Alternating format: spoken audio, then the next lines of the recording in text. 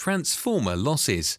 These losses appear in several forms. At the coil level, there are copper losses. As current flows through the primary and secondary coils, the resistance of the copper wire turns some of that energy into heat. Inside the core, we see iron losses. Hysteresis loss, energy consumed every time the magnetic domains inside the steel core realign with the alternating flux. Eddy current loss, tiny circulating currents induced in the core material itself, which waste energy as heat. Some escapes the core entirely, creating leakage flux. Engineers work hard to minimize these effects. They use laminated cores to cut down eddy currents, high-grade silicon steel to reduce hysteresis, and low-resistance copper windings to limit I2R heating.